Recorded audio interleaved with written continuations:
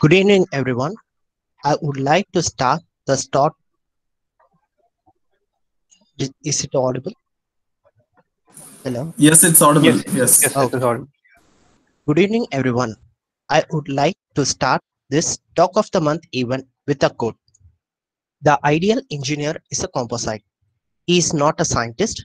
He is not a mathematician. He is not a sociologist or a writer. But he may use the knowledge and technique of any or all these disciplines in solving engineers' problem. I am Jeffrey Ambrose D, Treasurer. On behalf of Students' Council, I welcome our Chief Guest, Dr. Dipin S. Pillai, Assistant Professor, Chemical Engineering, IIT Kanpur, our Associate Dean, Dr. Ponnasamy, and all our honorable faculties, alumni members, and all other future engineers present in this talk. A short note on IIChE Talk of the Month. IIChE Students Chapter, which also serves as a schema, initiated Alumni G-Meet, where Sastra Chemical Engineering alumni could come and share their learning and experience both in out of university. Owing to the success of Alumni G-Meet series as another initiation under a different title, IIChE Talk of the Month is being mooted from this academic year as a part of chapter's activity. Every month, we will be having a working professional, industrialist, academician to address the current and graduated alumni on their expertise. The topic can be core, semi-core, service, entrepreneurship, etc. Well, the objective behind having this talk is to enable learning as a continuous process. Thus, the IIChE Students Chapter provide a platform of learning not only when the student is in the campus, but serves to provide learning when graduates, thus enabling and powering the Sastra chemical alumni all along their career path, signaling the essence that learning is a lifelong process. Now, I request our executive member, Ms. Aishwarya, to give a brief background talk about our chief guest. I request Aishwarya to take over. A very good evening to one and all present here. Dr. Dipin S. Pillai received his BE Honours in Chemical Engineering from BITS Pilani, Goa campus in 2010. He obtained his PhD from the Department of Chemical Engineering, IIT Madras in December 2015, where he worked under the joint tutelage of Dr. S. Pushpavanam and Dr. T. Sundararajan, Department of Mechanical Engineering. His doctoral research was focused on interfacial instabilities associated with liquid jets. Thereafter, he worked as a postdoctoral fellow with Dr. Ranganarayanan in the bifurcation and nonlinear instabilities lab at the University of Florida. He joined the Department of Chemical Engineering at IIT Kanpur as an assistant professor in October 2019. His current research focuses on leveraging interfacial instabilities to enhance transport in microfluidic and microgravity settings. A prominent aspect of his research involves developing reduced order models for physicochemical transport phenomena. Thank you. Thanks, Aishwarya. At this point, I would welcome Dr. Rangamasham of one of our faculty. Now, as a token of gratitude, we would like our assistant professor to give consent to show memento to our chief guest. Sir, Yes. the memento will be displayed on screen, and the same will be couriered to you, sir. Now, I request Dr. Dipin S. Pillai to deliver the talk of this month on the topic Electrostatically Forced Resonant Instability in Thin Liquid Films, Enhancing Transport in Microgravity and Microfluidics. Once again, I request all students to mute microphone. Please do not share your screen or turn on your camera. If you have any queries, please text in the text box. Thank you. Sir, you can start your presentation. Thank you. Okay, so let me begin. I hope I'm audible. Sir. Yes, sir. You're Yes, audible, sir. yeah. Okay. Thank you, Jeffrey. Thank you, Aishwarya. And let me also express my gratitude to Dr. Naren for having invited me to give this IIChE student chapter talk of the month. And I also thank all the students and faculty and others, alumni who have joined this talk. So let me start with the topic. Today I'm going to talk about some of the work that I had done during my postdoctoral fellowship at University of Florida. The work was sponsored by NASA and NSF. So as you can see, the topic is on electrostatically forced resonant instabilities and how we can use them to enhance transport, specifically in microgravity and microfluidic conditions. So let me begin with a brief overview of the talk. So I'll start off with some introduction to stability and pattern formation. In general, why you see that certain solutions become unstable and they lead to patterns. We'll understand more of it as we go along, but these are some of the keywords that you'll keep hearing as you go in this talk. Once I introduce you to how things become unstable and how patterns can form, I'll specifically look at the case of electrohydrodynamic instability. And in electrohydrodynamic instability, I'll be talking primarily about Faraday instability. Okay, so these are again words which will be introduced in more detail down the line. Then I'll introduce the mathematical model that I'll be using to understand these systems. The method that I'm using is known as the weighted residual integral boundary layer method. So one of the expertise that I've gained throughout my education is about developing simple models for complex physics.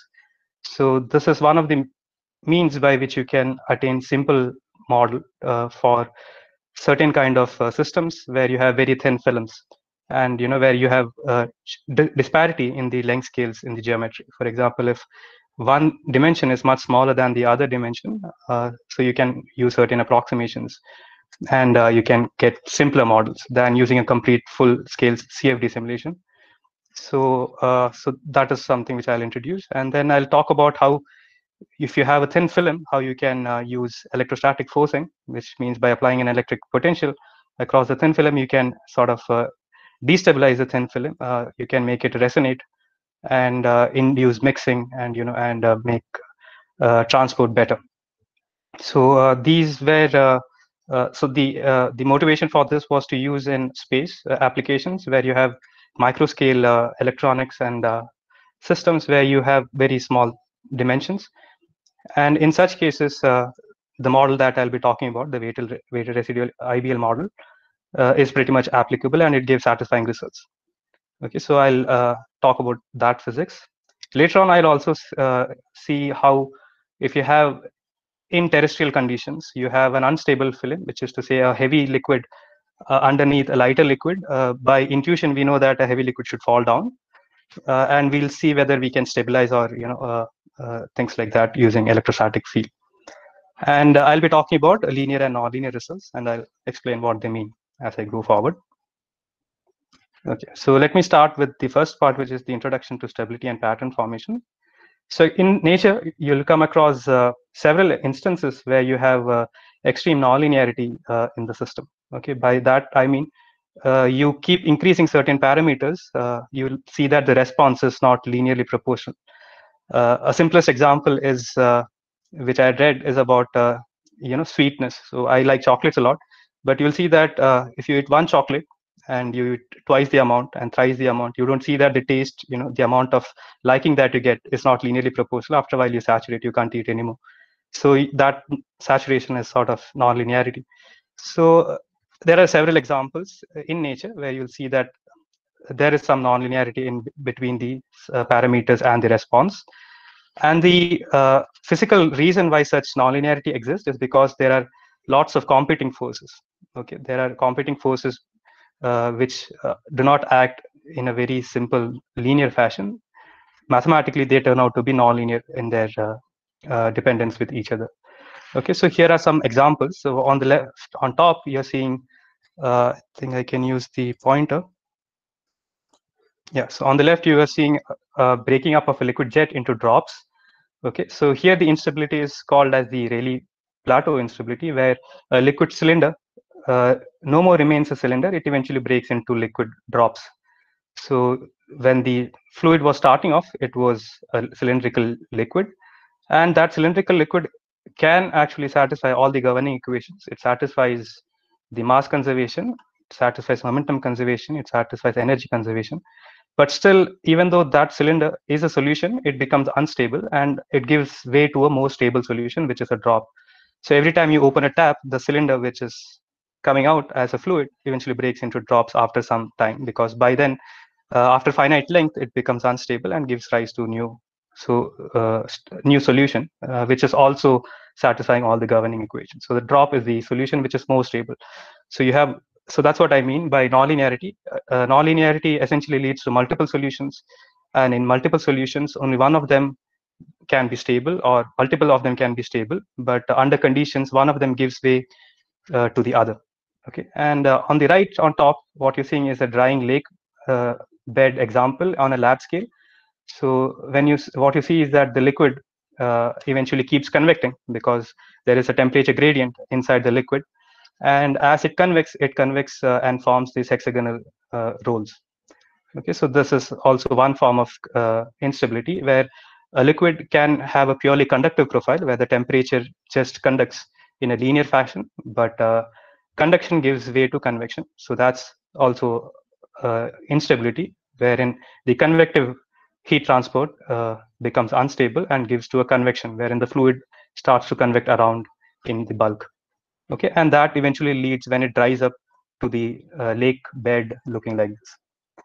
On the left bottom is a heavy over light fluid configuration. So the fluid which is heavy eventually tries to come down, because even though if you had a perfectly flat interface here, if you had a perfectly flat interface and you had a heavy liquid with a perfectly flat interface and a lighter liquid below, that is a mathematical solution which is satisfying all governing equations. You can have a pressure gradient which is satisfied by the hydrostatic head, but that solution becomes unstable and it gives rise to a more stable solution, which is where the liquid at top wants to come down below and the liquid which is lighter goes up.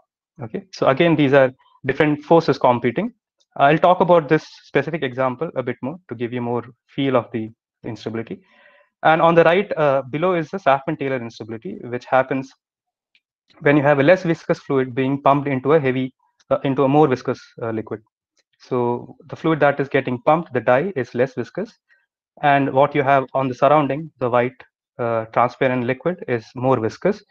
And you see that it doesn't go radially outward. The radially outward flow gives rise to what is known as fingers, and you can see that these fingers keep developing, even though one solution is that you have a circular front which keeps propagating outward. That circular front which is propagating outward becomes unstable, and you see these patterns. Okay, so nature has all these different forms where you can see patterns forming up. So this is a hexagonal pattern. These are called as dendritic patterns. And even Rayleigh-Taylor, you'll see that can give rise to something like this, where you have well-defined patterns.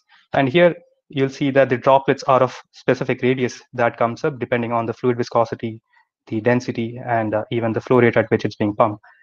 Okay, so I hope this part is clear. So what I'll be talking right now is about the mathematical framework with which you understand stability. Okay, so the most common example which is given to understand stability is this, where you have a hill and you have a ball sitting on top, and here you have a downhill where the ball is sitting at the bottom. And you have a very intuitive feel that this is an unstable configuration, right? Because if you were to disturb it by any small amount, the ball which is here would eventually never come back to its position, right? And that is what I tried to show with my limited animation skills. So you nudge it a bit, you'll see that the ball rolls down the hill and it never comes back to where it was. So this configuration, the ball sitting statically here, when it was statically sitting here, satisfies all the governing equations, right? The mass of the ball was conserved, its momentum was 0, and it is conserved because there was no force acting on it. The only force that was acting on it was the gravity downward, and it was balanced by the normal reaction. So all momentum conservation, mass conservation, energy conservation was valid here. But the point that being that if you give a small disturbance, it doesn't come back to where it was. It goes very far away from that solution.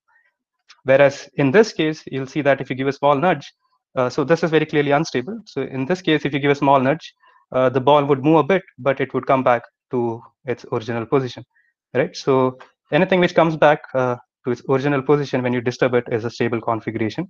But again, it is very conditional, right? For example, it depends on the kind of nudge you are giving. For example, you cannot say that this ball here is stable to all forms of nudges. For example, if you were to give a rocket launcher push to it, it would go to space, right? So it would never come back. So that tells you that stability is conditional, right? It depends on the kind of disturbances that you're looking at. Okay, and in our case, what we'll do is any variable that you have, phi, we'll write it as phi bar plus phi tilde, which means phi bar is the original position or original configuration that it had. In this case, it's the position on top hill. Here it is at the position at bottom hill. And phi tilde is the disturbance that you're going to give. Okay, and linear stability analysis just means that I'm looking at small nudges. Okay, so you'll keep hearing that I'll talk about linear stability analysis. So linear stability analysis means that I'm looking at some configuration of the system and I'm looking at very small disturbances. So disturbances are going to be infinitely small. So we are looking at small nudges, not at very large finite disturbances. So, and what I'll be also looking at is something known as modal analysis. Okay, so modal analysis just means that the form of disturbance that we can give in space will be taken as Fourier modes. So the x and z dependence, for example, or specifically x dependence in this case, I'll be looking at 1D problem. So I'll only have IKX, which means it's a Fourier mode. So the idea being that when you have spatially extended systems, you can give any number of or infinitely different ways in which you can give spatial nudges, right? You can give a sinusoidal disturbance in space. You can give sort of a delta in space, a delta function, Dirac delta function. You can give a ramp, linear ramp. You can give parabolic in X and things like that. All of these functions can be looked as a Fourier decomposition. That is what this means. So, and we'll only look at how each Fourier mode is going to change in time. Okay, and you'll see that the omega t tells you the value of omega specifically tells you whether things will increase or decrease in time. Okay, so we look at modal analysis, means we'll look at each k, what happens to the omega. So k is the wave number, like because Fourier modes are sines and cosines, we look at how different sines and cosines, what happens if you give sines and cosines, whether they grow or decay in time. So that is what modal analysis means. Okay, so effectively you'll end up getting curves like this, where you have wave number and you have growth rate. So for different wave numbers, if growth rates are positive, the system is unstable. And if so, there will be a critical cutoff wave number usually for which the system is stable. On the left hand side, it's unstable. On the right hand side, it's stable because the growth rate is positive and it's continuous function. It keeps going down, and everything on the right is having a negative growth rate, which means the system is stable. Which means if you give a sine wave of this wave number, it will be decaying, whereas if you give a sine wave of this wave number, it will amplify. Okay, and so these are the range of unstable wave numbers. These are range of stable wave numbers, and the maximum growth rate is of importance because that tells you the fastest growing wavelength. Okay, and it is the fastest growing wavelength which usually decides the length scales that you see in the final experiment that you do. For example, the spacing between these patterns that you see is effectively going to be governed by this maximum growing wave number. Okay, so these are just the basics of the talk, and the nonlinear simulations are going to be done for the most fastest growing wave number. That's the idea. We look at the wave number which is the fastest growing because that is what out of all the disturbances that you can possibly give, this is the wave number which has the fastest growth, and therefore it will grow the fastest, and it will decide what will happen to the system in long times. So nonlinear evolution means I'll do a full I'll look at how the disturbance is going to change in time, even when it is no more very small. So linear stability analysis is where it was being looked at, where the perturbations are really small. Nonlinear is where you're allowing the disturbances to grow even much further away. Okay, so here is an example of the Rayleigh-Taylor instability, which means the heavy over light configuration. Okay, just to give an example, the competing forces here is gravity, which is trying to push it down, and surface tension, which doesn't want to the interface to deform. Okay, so gravity is fighting surface tension, and if gravity wins, the fluid will topple down. Okay, and if surface tension wins, the fluid will remain as it is. So in the video that I'll show, I have a heavy liquid here in a conical section, and I'm going to push in lighter fluid. Okay, so from here you'll see that lighter fluid is getting pushed up. Okay, so you can see this video here. The lighter fluid is getting pushed up, so which means the lob of fluid is going up, and it remains stable, right? It remains stable, but after a while you'll see that the fluid topples, right? You can already see that there is a small deformation which is coming up, and so the wider containers eventually make sure that gravity is dominant for when the fluid was lying here, when it was below, it was stable. As it goes further, I think I have to, yeah, now it has toppled. So which means as the fluid goes up and up and it reaches more and more wider section, gravity wins. Okay, so that sort of tells you the length scale is important in deciding what is the factor that wins in the end in the competing effects, whether it's surface tension or gravity in this particular case. And in extended systems, so where you have a 2D plane that I'm looking at, and this is glycerol which was kept in a petri dish, and then you just inverted it. Okay, and because viscosity of glycerol is very high, you can see it for a time before the entire glycerol falls down, and you're looking at it from the top view. Okay, so the glycerol is under the plate that you're looking at, and you can see that the drops are of specific radius always. So that length scale is effectively decided by, like what I said in the previous graph. This. Okay, so there are several ways in which you can understand what will be pattern formation and how they are useful. So let me come to the talk now. Okay, so it's 7:20 already. Okay, so in today's talk, what we'll be looking at is the electrostatic Faraday instability in thin films. So let me begin with the physics of Faraday instability. So if you have a simple pendulum, you know that it has a natural frequency with which it tries to oscillate. Okay, and in this case, its inertia is very important, the mechanical inertia.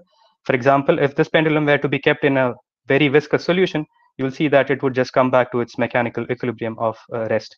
Okay, so the natural frequency for any system is very much dependent on how much inertia is present.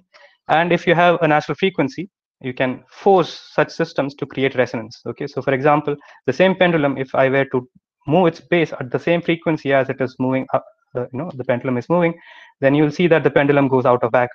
It completely becomes unstable, and you can use it to either to your advantage in certain systems or to avoid certain cases. For example, the famous Tacoma Bridge collapse was an example of resonant instability where the entire bridge collapsed because its natural frequency matched with the frequency of the winds that were blowing that time, and the bridge collapsed. So in our case, we'll use a resonant mechanism to induce mixing in thin films. Okay, so Faraday waves in fluids will be the case where you take a liquid, it has a natural frequency. For example, I don't know if you can see me. I think my video is still on. So if you take a glass of water and you give a disturbance, you can see that the interface always vibrates at some frequency. So that is the natural frequency with which this fluid wants to behave. So that's the natural frequency of this fluid in this container. So it depends on the length scale, the fluid's properties, densities, its viscosity, its surface tension. And because it has a natural frequency, you can tap it at its natural frequency by electrostatic means in this particular example, and you can induce mixing and improve transport. Okay, so we'll look at some examples of electrohydrodynamic instability first. Here, what you're looking at is an example, is an experiment by Schaffer et al., who performed these experiments in 2000, published in Nature. And what he's having is a polystyrene film, and he's applying electric field. Okay, and he applies electric field. You see that the film starts to bulge up. It comes up. So what you're seeing here is the top view. What you're seeing here is the side view. So you can see that these pillars are formed of specific length scale separation. And in so these were patterned electrodes. And in unpatterned electrodes, you see this again hexagonally stacked patterns. So these dark patterns are the pillars. Okay, so it's like a cylindrical pillar in this case. Here is the top view. It's like a cylindrical pillar, and the white portion is the hole as the dip. Okay, again, it's an electrically forced polystyrene film that you're looking at. And here is a simulation which I had done using the reduced order model that I'll be talking about. Okay, and you can see that it perfectly flat film on application of electric field shows this pillaring very nicely using our reduced order model. Okay, so these experiments were done for very, very thin films of 100 nanometers. That's important to keep in mind. And in such films, inertia is unimportant, and it would behave very much like the creeping, the case of the pendulum in a very viscous fluid that I had looked. Even if there is no natural frequency at all, and therefore even if you were to put an AC, you wouldn't see any resonant mixing. So these were around 100 nanometers, the thickness of these polystyrene films that they were looking at. So this vertical thickness that you're looking at is 100 nanometers. And if you take such 100 nanometer thick film and you even apply electric field, you don't see much. You again see that. So what you're looking at here is the maximum position, maximum height of the film with time. You'll see that it just oscillates, and eventually it reaches the pillar mode. So this is the pillar mode, and it just oscillates around that pillaring. Okay, you don't see what should be seen for a inertial system. This is the behavior of a creeping flow situation where you have very small, very thin films of 100 nanometers. You have applied electric field, and the system still shows pillaring mode. You see nice pillars coming up again, just that the peak, it just keeps oscillating about, the H max is oscillating about some value. That's what you see. So this pillar, it forms a big pillar, and then it starts to just oscillate around that equilibrium configuration. Okay. And you can also use patterned electrodes to create designs of importance. So this is another example by Schaffer, where he had used patterned electrodes to create required patterns for this was for electronic conductors that he had used. In our case, what we'll be looking at is that we'll be looking at microfluidic experiments where there are not nanometer length scales, but a few microns thickness. Okay, and in such cases, the fluid inertia becomes important. In ultra-thin films, which I had talked about till now, there were a few 100 nanometers thick, and inertial effects were unimportant. Whereas for thicker films, inertia becomes important, and because inertia is important, there is a natural frequency for the fluid, and we can exploit the natural frequency to induce resonant response and therefore generate mixing and improve transport in the system. Okay, so this is a paper which was published in 1831 in Proceedings of Royal Society, which was by Faraday, Michael Faraday. I mean, he's famous for extraordinary amount of things, but in this case, in the appendix of the paper, he had mentioned that fluids, when you apply such periodic disturbances, can show patterns. So what you're looking at is a fluid with chalk powder dispersed on it, and he saw that the chalk powder sort of assumed patterns. Okay, so this is how this field started off. He had originally started on powders with a violin bow. Then he, in his appendix, just stated that even fluids sort of behave like how powders would have behaved. And that's how this entire Faraday instability in fluids kick-started. Okay, so here is a few experiments which were done in University of Florida while I was there by Kevin Ward, who was a PhD student there. What we're looking at is two fluids and an interface between them, and they are being oscillated, okay, at different frequencies. And depending on different frequencies, and depending on the amplitude of forcing, you can see that the interface can show different patterns. So on the right-hand side is the theoretical prediction, and on the left-hand side is the corresponding experiments, and you can see that they match perfectly well.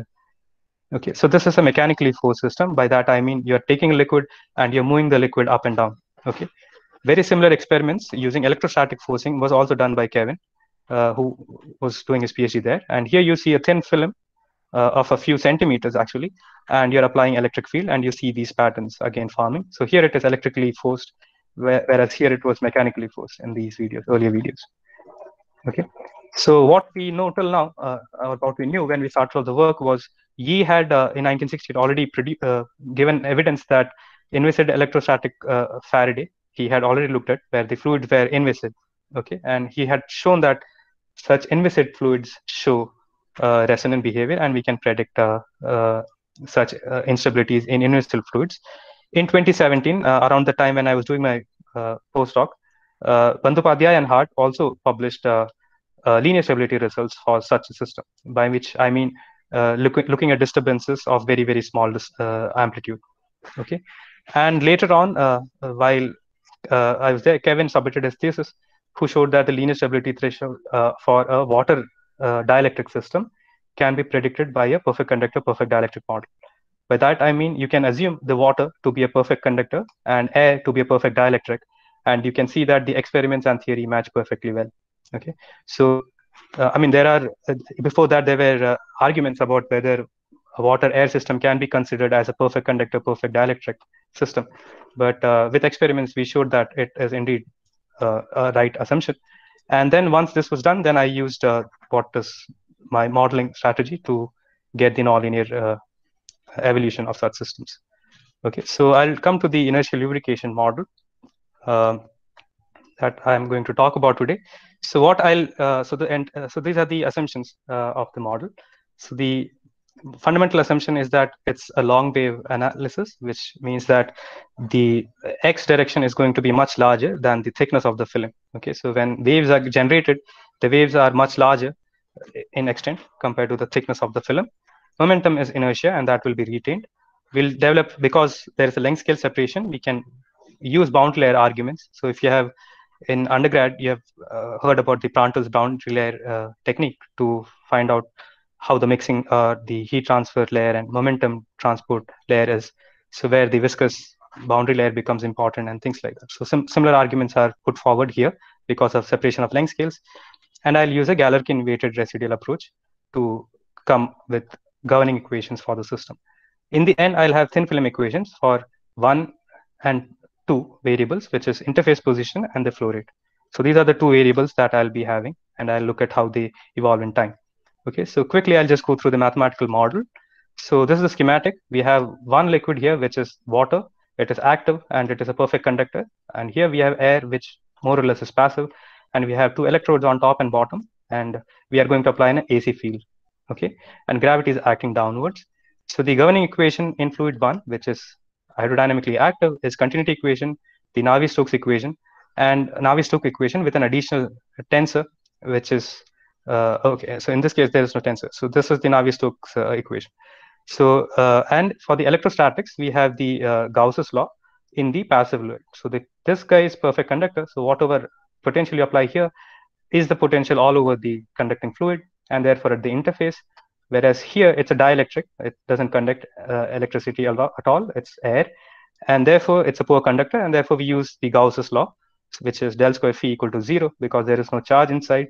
We get del square phi equal to 0, subject to the conditions that the top electrode is grounded and the bottom at the interface, we have the same potential which is being applied at the wall. Okay, and we use scaling. So in x direction, we'll use lambda, which is much larger than in the z. Z, we'll use the thickness of the film h. Okay, and the x direction, we'll use lambda, and the assumption holds that h by lambda is very, very small. Okay, and then these are the velocity scales for the 2 fluids, and this comes from standard lubrication scaling. And once you use all the scalings, you'll get the governing equation to be continuity equation, which in 2 dimension looks like this, which is a very familiar equation. In the z direction, the momentum equation comes out to be of this form. So where the pressure in the z direction is just given by gravity. Okay, it's a non-dimensional gravity where gravity is given here. And the x direction, the momentum in the x direction, we retain the inertia. Okay, and it gives, these are the convective terms, and this is the transient term. And the pressure gradient in x is balanced by the leading order viscous term. Okay, so this comes from the Navier-Stokes equation. And we have the potential which can be solved. For example, this equation, del square phi2 equal to 0. Once you put the 2 boundary conditions, you'll directly get phi1 and phi2 to be this. Phi1 is anyway what is there at the wall. Phi2 is solved using the Gauss's law. So we know phi1 and phi2, and we know all these equations. At the boundary conditions that you use to solve them are the no slip and no penetration conditions. The kinematic condition effectively is the mass conservation equation, which tells you that no fluid goes into the other phase. Like, there is no mass transferring across the interface because it's a perfectly immiscible system. Like there is no water vapor in this system is the assumption. There is no evaporation happening is the assumption. We are assuming that the air is purely air and water remains. Whatever water you had put into the system remains in the water phase. And at the interface, you have the stress balance, which is, so this is the tangential stress, which is 0. That gives you du dz equal to 0 in the long wave scaling. And you have the normal stress balance. So this is n dot t dot n, where t is the stress tensor. N dot t dot n is the normal stress acting at the interface. And this is the normal Maxwell stress, where Maxwell stress depends on the electric field. Because there is an electric field gradient, right, in this. There is a finite electric field. that field contributes to extra stress at the interface. So that is given by this M2. So we have tangential stress, we have the normal Cauchy stress tensor, which is because of velocity gradients. We have the Maxwell stress because of the electric field, and we have the curvature term, which is gamma times del dot n, which is sort of like the Young-Laplace equation. So if there is curvature, there is a pressure difference between the two. So that is this term. So that effectively gives you this in the final form. So this is a scale form of this equation. Okay, so we had no slip, no penetration, we had kinematic condition and the interface stress balance, and you push everything into it, and when you solve it, you finally get two equations, one for H, dH dt, depending on dq dx, where Q is my flow rate. Okay, so Q is defined as the flow rate integral of U. So that's my flow rate. So dH dt plus dq dx is 0 is one equation. Similarly, you have another equation for dq dt.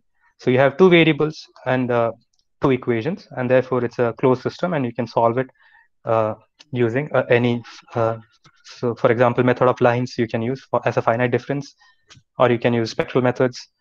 In my case, I had used spectral methods, but it's a standard PD which can be solved in MATLAB. Okay, and the important nonlinear, non-dimensional parameters are the electric field capillary number, the Reynolds number, the gravity non-dimensional, and beta, which is the fluid holdup. Okay, so these are the important non-dimensional numbers that come up in this governing equation. Okay, so I'll come to the key results. I think I have another 10 minutes. Okay, so I'll come to the key results. So first, I'll talk about the linear stability results, which is to look at this equation and see what happens in the case of very small disturbances. Okay, so if you have very small disturbances, you can equation about a base state. So my base state, which I'm looking at, is a perfectly flat film with no flow. Okay, so I took a perfectly flat film with no flow, and I'm applying electric field. After some amount of electric field, for example, if you keep increasing the voltage, you'll see that the system can become unstable. For very small voltage, you'll see that the interface remains perfectly flat. There is no reason for it to deform. But for sufficiently strong electric field, you'll see that it becomes unstable. Okay, so I'm going to look at very small disturbances in the presence of that electric field. Okay, so that gives you what is known as the damped Matthew equation. So you'll get a single equation once you linearize. You'll get this equation where d square h by dt square plus this factor, which is zeta, is the damping, which goes proportional to dh dt, and you have this term and h. Okay, so the Matthew equation is something which is also seen in the case of the pendulum that I had shown in the first case. So you have pendulum and you force it, you will see that you'll get a Matthew equation in that case also. So this effectively tells you that whatever happens for that pendulum, a mechanical system, pretty much all physics happens even in this case of a very thin film. Okay, and what you see omega naught here is the natural frequency. Okay, so this equation, because it's of Matthew form, we can right away identify what the natural frequency is. So the natural frequency comes out to be dependent on the gravity, dependent on the amount of surface tension, and the presence of the field. Okay, and this part here is the forcing that you're giving. So delta is the measure of forcing, omega naught is the natural frequency, and this guy here is the damping, amount of viscosity present in the system. Okay, so this gives you the Matthew equation. And here is the mechanical. So in the absence of electric field, this is what you have, a mechanical natural frequency.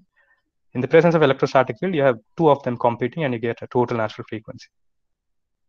So what I'm plotting here is A versus wave number. Like I said, I look at different Fourier modes and I'll find out A, which is the critical value at which the instability is seen. So the dashed line here is what happened in the absence of inertia. Remember the pillars that I had talked about in the first part? That is what is predicted by the straight line. And this is a very thin film, 0.25 mm. If you come to 0.75 mm, you'll see that the pillaring mode, which is the dashed line, is above these tongues, which is the inertial Faraday tongues. Okay, so this is what is this is what you get when you have Faraday instability in the system. You get these tongues. Okay, so everything on top is unstable. Everything below is stable. Okay, so that's how you should understand. So if I operate at this voltage, I mean, this is non-dimensional.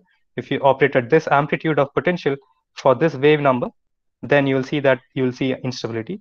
But if you are somewhere here, you will see that it can remain perfectly flat. So what you're seeing here is that a thicker film of 0.75 mm becomes unstable to the Faraday kind of an instability, not really to the pillaring, because the threshold for pillaring is much above the threshold for this Faraday. Okay, so as you keep increasing the amplitude ever so slightly, you'll see that first you'll see that the system becomes unstable to Faraday instability and not really pillaring. So thicker films become unstable to Faraday instability. Okay, and that is what we show here. So we take this triangle here and we do a nonlinear simulation for this amplitude and this wave number. You see that in the absence of inertia, it was supposed to just pillar up.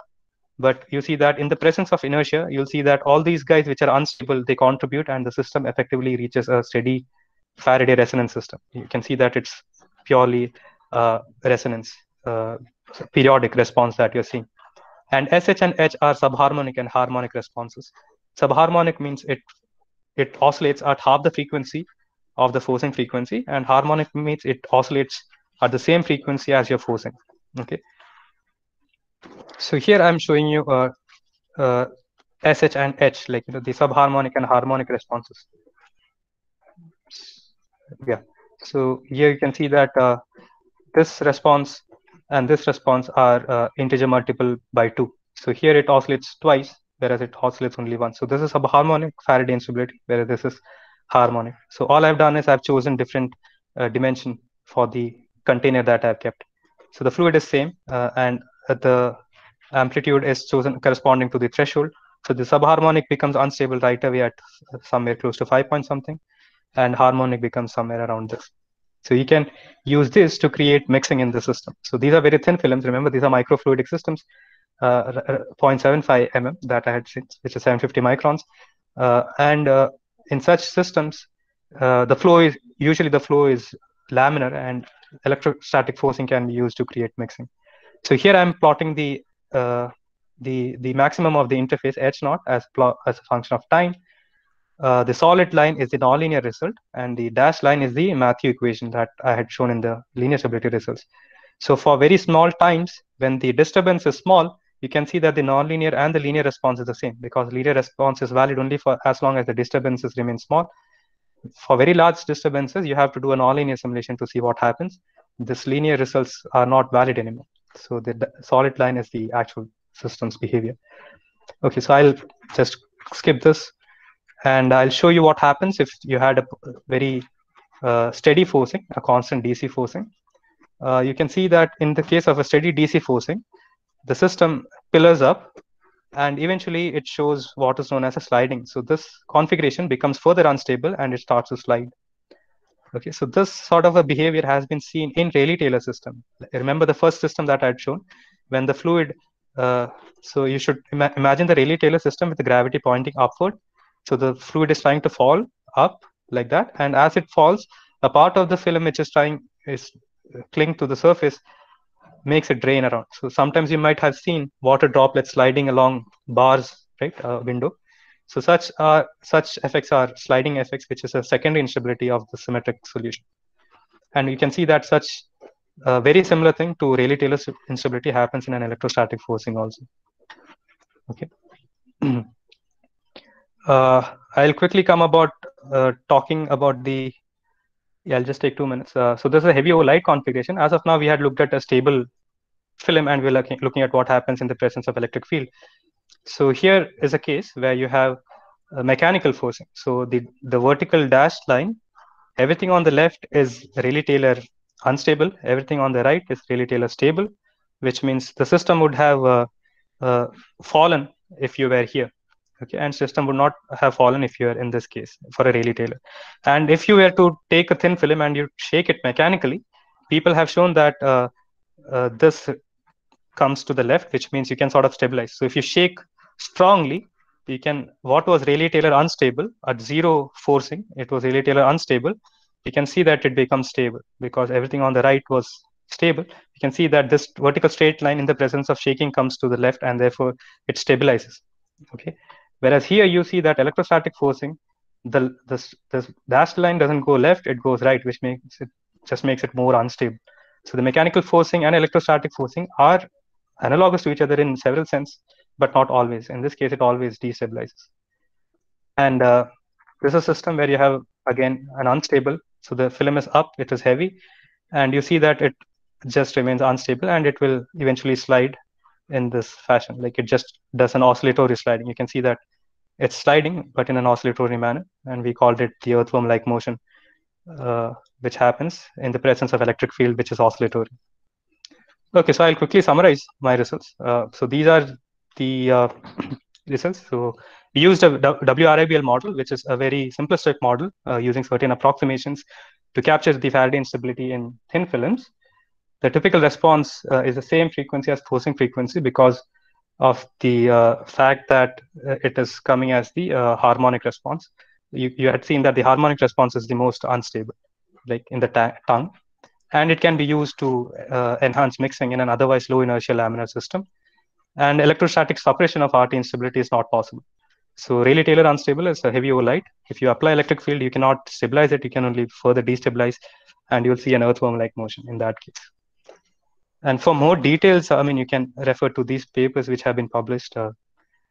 Yeah, so we have applied recently similar arguments for a very small drop and using electrowetting. So there's a drop, you can change its contact angle by using an electric field. So this is something which we are working right now, and it's used in microfluidic cases where you have droplet microfluidics and you want to enhance mixing, you can apply electric field there as well. Okay, so I'll stop now and I can take questions. And meanwhile, I can also talk. I mean, if there are any questions, you can ask right now. And then I'll talk a few about higher education opportunities at IIT Kanpur. Thank you, I sir. think, yeah, just Dr. Dipin, I think you can also finish the higher education because I think that will kindle more questions. Okay, also. sure. Sure, yeah. Together, we can take the questions at the Okay, end. sure. Okay, Yeah. okay, fine. Okay. So yeah, I'll quickly talk about why to pursue higher studies at IITK. So we have an excellent placement record both in academia and industry. You'll see that a lot of alumni are placed in several IITs as faculty, and also several of the industries too. And we have a thoroughly revised curriculum, which is aimed at academic excellence, and we have outstanding research facilities. And importantly, there are several incubating of companies that have happened in recent times. And also along with that, there is several funding which is present for students to present their work at international conferences, which boosts up their confidence and pursue probably academic profile, or even to pursue R&D, a core position in R&D sector. So right now we have 23 faculty in the department with Professor Ashutosh Sharma also, who is right now the DSC secretary. So he's on duty right now, but he'll be back probably next year on campus. And we have 12 professors, 3 associate professors and 8 assistant professors, and quite competent staffs also to help students in their experiments and research. So that's the typical strength right now in the department. We are around 300 students in BTech, 47 MTech and dual degree. So dual degree is pretty much coming through JEE. And MTech students are admitted through GATE. The qualification for GATE admission is to have 55% marks in your BE plus GATE. And there's also something which is MS by research. MTech is purely course-based, and the final year project. MS is heavily research-based, where you have to submit a thesis, and your thesis will be evaluated out of the institute. It goes for review and comes back pretty much like a PhD thesis. So it's research-based, the MS by research, which is what I had joined in IIT Madras actually, and then I converted to PhD. So and we have PhD, the usual PhD degree that is offered, and the admissions for MTech happen in May. MS also happens along with MTech in May, and it's research thesis based. PhD admission we have twice a year, May and December. Both the time we offer admissions. And there is also a walk-in interview which is conducted typically in May. Apart from the usual post advertisements that we post, we also allow people to come on campus and have a walk-in interview in case you missed the usual deadlines for applications. So keep looking for the posting for both usual admissions and the walk-in interview. Even for PhD, the requirement is to have 55% in your master's. Then these are some of the interesting facilities that you have on campus once you join. There are 6 PG and 6 boys and 2 girls hostels. There's an SBRA, which is a single bedroom apartment for married students in case you have spouse who wants to join you. There are specifically constructed apartments for them, and very good mess and internet facilities. And the standard, I think I'm down on time. There's a good CCD, which is where I spend most of my time. And actually, for sports activities, it's an extraordinary place. I've not seen probably any IIT which has as good sports facilities as IIT Kanpur. I was a sports buff during my college days, and now I'm in the faculty team also. So for people interested in sports, they should definitely come here. And of course, academics is the most important. Yeah, and for more information, you can always mail me at dipin@IITK, and you can also look at the website. And right now, I'm a part of the DPGC committee, which is the Department Postgraduate Committee. So with respect to anything, you can contact me as well. And the convener for DPGC is Naveen Tiwari. You can contact Dr. Naveen Tiwari as well. Yeah, so that's it. You can ask me any questions. Should I stop Thank here? you, sir, for your valuable speech. If there are any questions, you can ask by unmuting your mic, or you can also text in chat box. So we have some questions in our chat box. Okay, so I have to stop sharing to see it. Okay. Where is the chat? In the chat box, sir. Google or otherwise, Meeting. Okay, can you read it? Oh, okay, there it is, chat window. Okay, huh. Yeah. Oh, wow. Okay, so many questions. Okay, so the first question is, can you explain why the inertial effects become unimportant in nanoscale while it's acceptable in microscale? Okay, so the answer to that comes up in terms of looking at the Reynolds number. So if you look at Reynolds numbers, it comes as rho ud by mu, where d or typically d is taken as the length scale in the system. So as you have larger length scales, the inertia becomes important. You can see that very small systems, it's viscosity which is important, not really the inertia. That comes by scaling it. You can see that the viscous forces are dominant at very small length scales. That's the entire idea of boundary layer also. Like for example, if you have a fluid and you keep like if you have a particle, like a solid particle, and you keep increasing the flow rate around it, the drag is effectively felt by that small region, which is called as the boundary layer. So the idea being that as you decrease length scales, or basically in that small length scale is where your viscous effects are important, and inertia typically is unimportant in small length scales. So that's how it comes up by looking at, you look at the two forces and you find out what is the non-dimensional number. You'll see that inertia is lesser and lesser important as you decrease the length scale. I hope that's clear to Logeshwari. And so,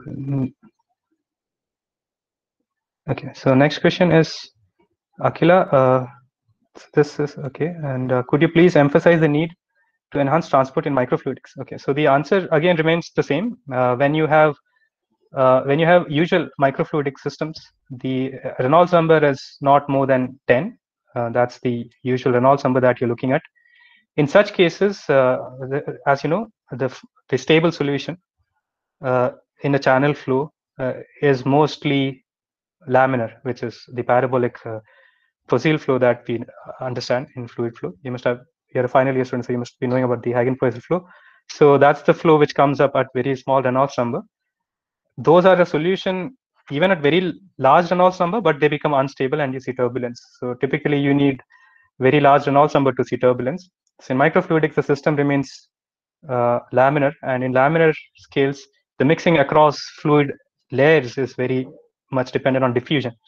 So you don't have enough mixing happening because you are solely dependent on diffusion, and diffusion, you know, is very time consuming. You have to wait for long times. So it's always advantageous to sort of intervene and do something to improve mixing. In this talk, we were talking about electric field to do that. There are other ways also. You can change channel geometries and other things also. Magnetic particles you can put and apply magnetic fields, but essentially that's the reason why you improve, why you are wanting to improve transport. A basic question: how to know about a number of stable states in a system? It's actually not very evident, because for very simpler systems like a quadratic polynomial, etc., you can know the stable system by looking at the degree of the nonlinearity. For example, x dot equals x minus x squared plus x cubed plus x to the power 4. Then you know that when x dot is 0, it's a quadratic equation, it has 4 solutions. But for nonlinear systems which are spatially dependent, it's not very a priori known how many nonlinear, because of its nonlinearity, how many solutions are there. It's just actually very difficult to a priori predict. What you can predict is if you know some solutions, so the evidence comes from experiments. You do experiments and you see some of the solutions. So then you know that, okay, there is a solution which is in the neighborhood of this, a mathematical solution, and that's how you proceed. So because liquid jet breaking into a drop has been seen, so we know that that's the solution. And non-linearly also, if you do a simulation, CFD simulation, you can get there.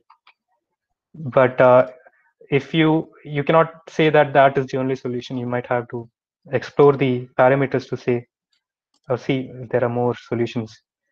Actually, so one of the things that I skipped in my presentation was that because I talked about one state and I talked about the Faraday state, there is actually in between. That's the slide that I skipped. There was one more state which we accidentally hit upon. We couldn't predict that it was there. So it's very difficult to a priori predict it. Okay, then finally here, does the MS by research admission require? Yeah, the MS by research admission is the same criteria as MET. You have to clear 55% marks and GATE. That's the thing. For the investigation of chemical extraction, could you please suggest the important requirements to perform? I have not understood the question. For the investigation of chemical extraction, could you please suggest the important requirements to perform under microfluidic system? Ranga Bhasham, can you please, Dr. Ranga Bhasham, can you please explain what you meant? This is just to undertake. Hello? Yes, I can hear you. Yeah. Hello? Yeah. This is just to emphasize, like for a BTech level research, how to understand the extraction system. For example, if you have some two chemicals and then to extract a particular chemicals, like how about the designing aspect of a channels, the pattern of flow, that could emphasize in the direction for the students. Okay, so you're talking about two-phase systems. Yeah. Yes. Okay. Yeah. So I mean, there has been a significant amount of work since the field of microfluidics had started on using microfluidic systems to carry out extraction between two phases. So the idea being that you have microchannel, you push in two fluids, and you want to extract one component from one phase to the other. And one of the advantages of microfluidic system is that it gives you very high surface area per unit volume compared to macroscopic systems, because surface area per unit volume goes as 1 by L, because surface area is L square, volume is L cube. So L square by L cube gives you 1 by L. So that itself tells you that as you make the system smaller and smaller, the surface area per unit volume is large. And one usual way is to rely on diffusion. Like generally people have just passed them, and depending on the amount of holdup, and that depends on the viscosity ratio of the fluid, how much holdup you give. It actually doesn't depend directly on the flow rate. So you can give flow rate. The viscosity ratio eventually decides how much of the channel is occupied by one guy and the other, along with the wettability. And then the fluid gets transported across solely based on diffusion. That were the preliminary experiments done. Recently, electric field have been used to create interfacial waves. There have been magnetic effects also used to create. So the more distortion you give, there is more surface area and more transport happening. There are also ways by which you can change the geometry. Instead of just looking at a rectangular channel which goes straight, you can look at serpentine channels. So because there is some finite inertia, like R is order of 10, as you go around the turns, you see what is known as Dean vortices. Like because of centrifugal force, you see the fluid goes as helical. helically, and that creates additional mixing. So the question was how you can improve. How can I suggest to to basically, yeah. So these are the different ways you can improve transport. But the basic idea is the transport is dependent on the partition coefficient. You can improve the partition coefficient by choosing the exactly very nice system, which just because of the fact that the partition coefficient is so large that the component gets transported across the other thing. So that's one thing. But very often you don't get that nice, guy to take away the component. So you have to rely on more and more things to improve the mixing. So these are several ways you can go about doing it. So the residence time is very important. The choice of solvent and I think I forgot the name of the thing. It's called, the guy extracting liquid is called something. So that the choice of that, the geometry, you can make it serpentine. You can actually make it 3D also. Sometimes people have also looked at 3D to create chaotic advection. So the fluid is pushed, but it's in a 3D, like it goes around in a 3D. It's not just serpentine; it goes around 3D also. So there are a lot of research happening in improving. And recently, it's also been done in not continuous systems, but droplet microfluidics, where you take one droplet, basically array of droplet. Like instead of pumping liquids, you take one droplet array, like one droplet, and apply electric field, magnetic field, and temperature, for example, because of convection inside the drop. So those effects are also being looked into. Thank you. Thank you. So, so the gate score actually, it depends on the performance of the year actually. So the gate, and also it depends on several factors. Actually, it depends on year by year. So there is no a priori that we decide. It depends on a lot of factors. Yeah. MTech. So also there was a slide where you showed theoretical prediction of stable shapes and then experimental results exactly match. How are the shapes theoretically predicted? So the theoretical prediction comes from linear stability analysis that I had talked about, and then looking at what is known as the eigenfunction. I didn't go into the detail, but exactly what I did also gives you the information. Like I just showed you parts of the results where I told about looking at a system and finding out the disturbance. So when I say that this disturbance grows the most, so I can find out what is that disturbance, how does it look in the two-dimensional surface. So the two-dimensional form looks like that. So that comes from linear stability analysis. So that's how it is theoretically predicted. It's little mathematically involved to explain right away, but it's looking at a linear system, ax equal to lambda b, and looking at how the x looks like. So lambda tells you the eigenvalue, which is the growth rate and things like that. X tells you the corresponding fastest growing function. So ax equal to lambda, bx kind of a problem is solved, and the solution tells you the answer. Okay, so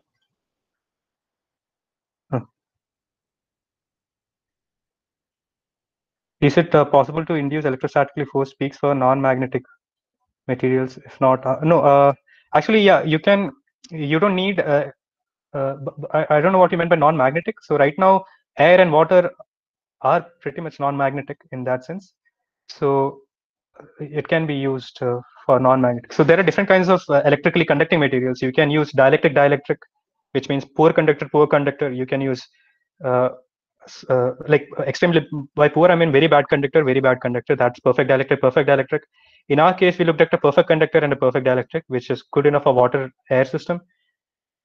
But we have also looked at leaky dielectric systems wherein there is some charges in the system. So it's not exactly very bad conductor, neither is it very good conductor, it's in between. So all of them you can see such cases. So between a bad conductor and a good conductor, between bad and bad. For example, the paper by Schaffer, the Nature paper that I talked about, it was a polymer which is not a good conductor. It was a perfect dielectric. On top, you had air, which was also perfect dielectric. The fact that there is a difference in permittivity constant of the systems is good enough to create a stress and create these patterns. I hope that explains. Then I think the last question is, we saw how resonance was resonant in thin liquid films electrostatically, and we were able to see its appearance in real life. So is this application linked to electromagnetism, as in like any example? So right now there is no electromagnetism. Magnetic part is decoupled because of the time scales involved. It is purely electrostatics that we had used. The governing equation never had any. The d dt is not so much important to create a magnetic field. So there is a time scale which is there, which relates electric changes to magnetic fields present. So not always you need to have. There is something which is negligible, like the magnetic effect is there. It is non-zero, but it is negligible. So right now it's not electromagnetic. It is electrostatic equations that we had used, and the assumption is very valid for the time scales that we are looking at, the electromagnetic field change and things like that.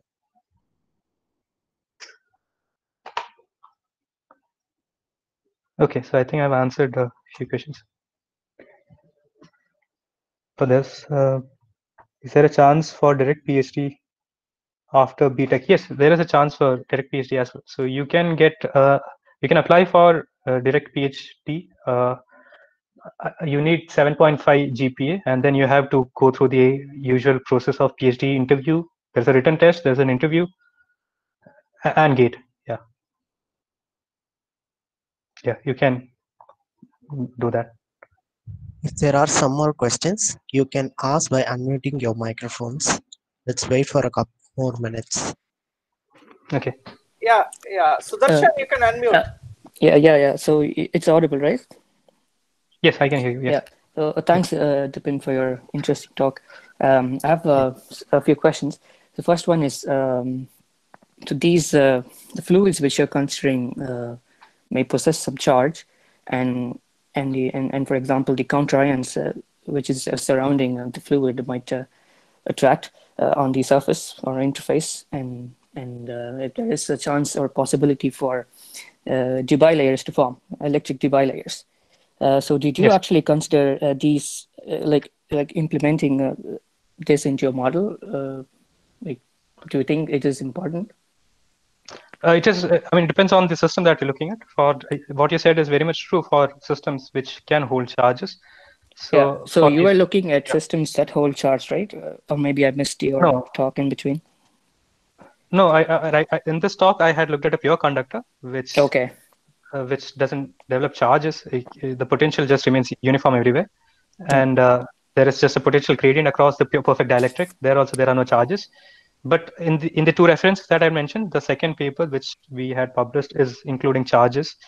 Then you have to look at the accumulation of charges at the interface. So the interface will have some finite charge coverage, which becomes a little involved, but the physics remains more or less same. You won't get very simple equations like I showed, the Matthew equation. You'll get more involved equations. Actually, you don't even get a Matthew equation. You get a third order derivative in H, which is which we have looked at actually, but I didn't present today. But what you're saying is correct. In such systems, charges become important. Okay, and for such cases, so basically you're focusing on momentum transport, right? You mentioned transport in many places. Is it mainly on momentum transport? Yes, it's mostly on momentum coupled with mass. Right now, I've not looked at putting mass. Objective is to improve mass transfer. Yes. Okay. Using mixing, using forcing mixing in microfluidic systems and microgravitation systems. Okay, and one more question. I saw your videos as well. Looks like they are periodic domains, aren't they? Yes. So the linear stability, I had looked at the most unstable wave number. So that's assuming that I'm looking at one period of the most unstable wave. Okay. And sorry, one more question as well. So in the beginning, you just started off with showing an example of glycerol. Like when you flip it, it forms circular rolls in certain pattern. And you mentioned that the interface or the stability is based on the length scales of the interface. So is that the length scale which is forming the rolls, or it's the gap between the rolls that decides the stability? So it's the gap between them. But once you do a nonlinear analysis with that gap spacing, you will get the drop size accurately predicted as well. So the linear stability tells you the periodicity in the system. Yeah. Only it doesn't tell you what the nonlinear state would look like. So I have no clue whether it would have formed a drop in the first place. I only know that a wave of this form would grow the most. What it would do has to be done non-linearly. And if you take that most unstable system, a mode, which comes from linear stability, and do a nonlinear simulation like what I did, or probably even more involved CFD, you will get the drop size predicted correctly. Yeah. Okay. All right. Yeah. Thanks very much. Okay. Thank you. Now I call again Ms. Aishwarya to propose the vote of thanks. I request Aishwarya to take over.